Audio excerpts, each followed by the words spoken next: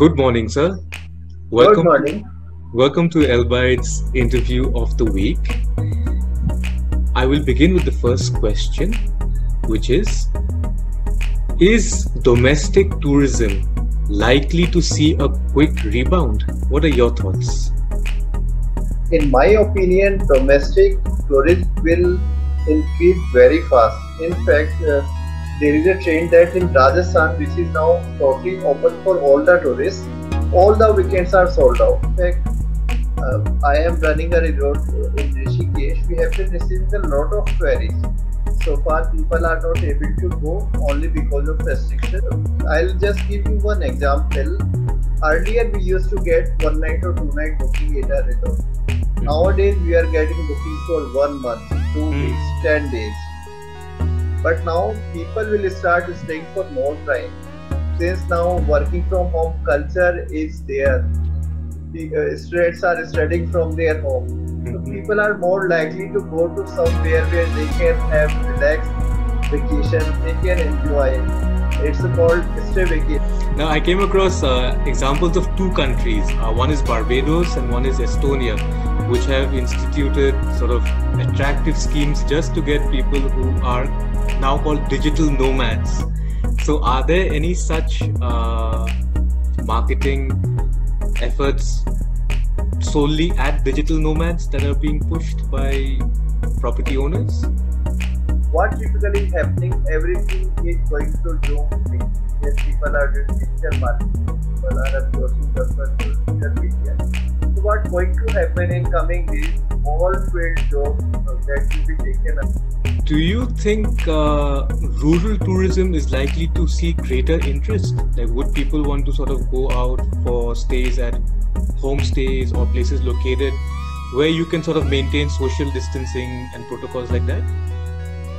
It may not happen in my opinion. The only reason is that at this time, crisis time, because so there is demand for traveling. However, COVID is still there and it will remain there for next 3-4 years. The only problem with rural storage or homestay is that it's very difficult to maintain hygiene factor. What is going to happen? The resorts which are able to ensure give confidence to customers. Yes, we are maintaining proper hygiene. Now, what are some of the key changes you think travelers will make on their part when coming to vacation now in a post-COVID world? Sort of what steps would you expect them to maintain? I mean, yes, it is one thing for customers to expect the resort or the property owner to maintain levels of hygiene, but I'm sure it cannot just be a one-way street where only the hotel or the resort is taking steps. What steps would you expect the guests to maintain so that your staff are also safeguarded against contracting the virus? Yeah, it's very pertinent question because what's happening, we are maintaining, we are ensuring that proper hygiene is there. But this is again two-way street as you have already mentioned.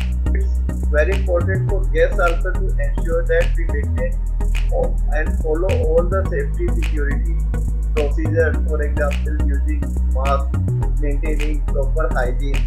Many times people come to us and say that why don't you open swimming pool?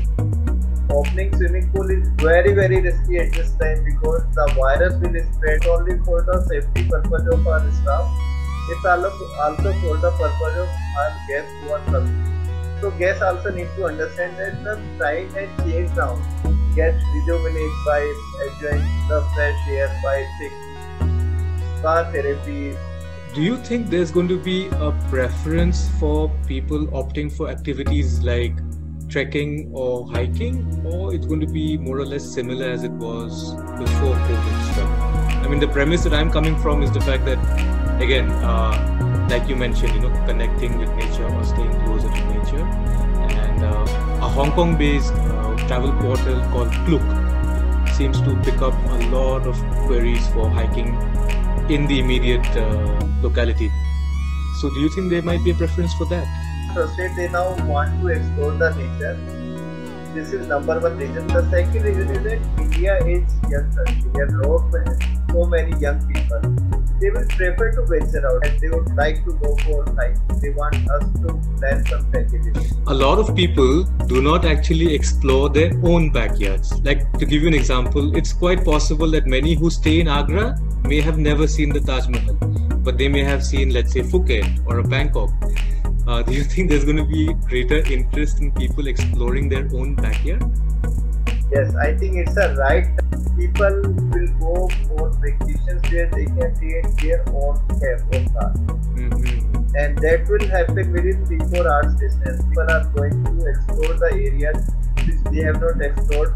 In earlier time, they used to travel to, say, USA, Singapore, Maldives, other places. Now they are saying that we would like to go to places where we can drive to car and we don't want to stay anywhere in between. I visited Agra when I was, I think, 38-year-old or 40-year-old. I guess it will spur people to now explore their own immediate vicinity.